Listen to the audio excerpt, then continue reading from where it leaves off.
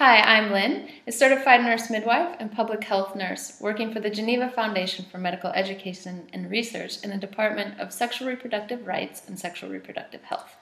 My name is Marella Smith. I work with the Geneva Foundation for Medical Education and Research on two projects, Sexual and Reproductive Health Rights and Early Childhood Development. From Research to Practice, Training in Sexual and Reproductive Health is a course offered by the GFMER in collaboration with the World Health Organization.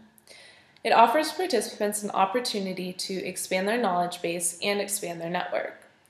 It's taught by World Health Organization staff, and participants can get involved with like-minded people from around the globe.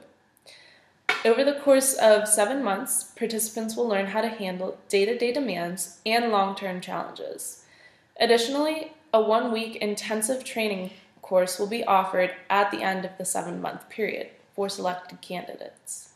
This course is open to healthcare providers, paramedical staff, project planners and managers, as well as social scientists. Participants should have a strong background in English. This course was designed specifically for those providers with limited access to training due to time, location, or finances. The ultimate learning objective of this course is to decrease problems in sexual reproductive health by using evidence-based research. This research will be used to identify problems in the community, as well as to better allocate resources and change healthcare policy. This course is made up of 7 different modules and uses a few styles of learning. There will be online presentations, individual meetings with your mentor, as well as participation with peers online. There's an evaluation at the end of the course with course coordinators and your mentor.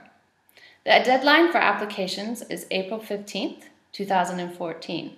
Please see our website for additional information as well as specific procedures for applying. Thank you for your time, and we hope to receive your application soon.